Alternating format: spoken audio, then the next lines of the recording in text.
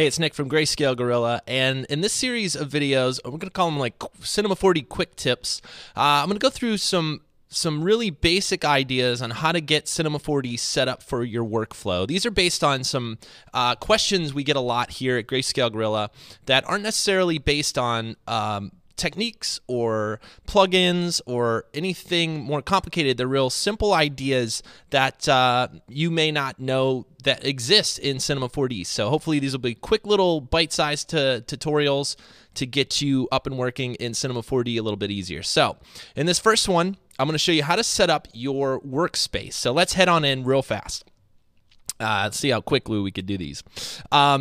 So you can see I have a pretty standard workspace, but it's slightly different than what you may have, and it's definitely different from the standard layout. So what I wanted to show you is just how to build your layout in a way that you need it for your workflow, but also in order so you can kind of follow along with our tutorials. So let's start from scratch.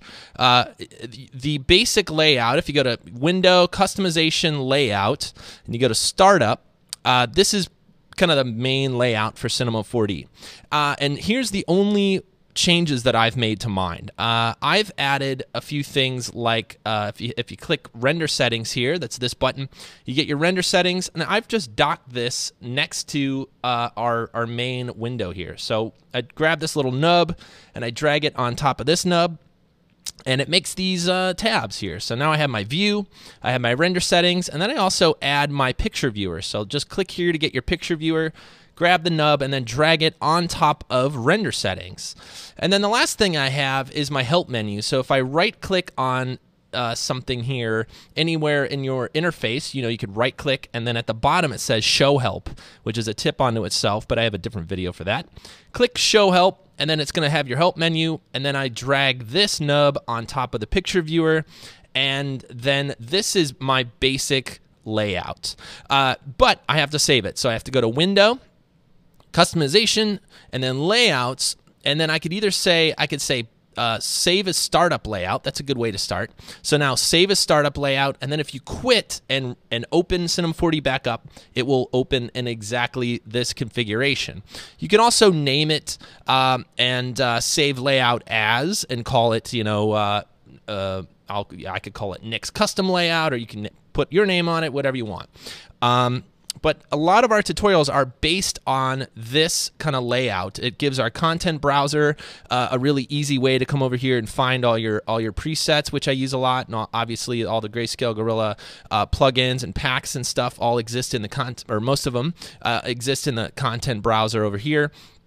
So I think it gives kind of a standard layout. I also keep it pretty standard because I want everybody to be able to follow along without a crazy brand new layout. But that's a really simple one. Like I said, these are really short, kind of quick tip tutorials to get everybody caught up on some of the basic stuff that if you're just getting in to cinema, these are some things you could watch to kind of get your scene and get your layout and get your software ready to follow along in a lot of our tutorials. So you can look for a lot more of these quick tip tutorials coming up. We also have over 250 kind of longer form project-based tutorials that are already on the site at grayscalegorilla.com/tutorials. We have a whole system there where you can click and decide. We have all these filters based on if you want an intro tutorial or something more advanced, and so you can go there and learn more. So anyway, look for more of these soon. Thanks for watching, and I'll see you again real soon. Bye, everybody.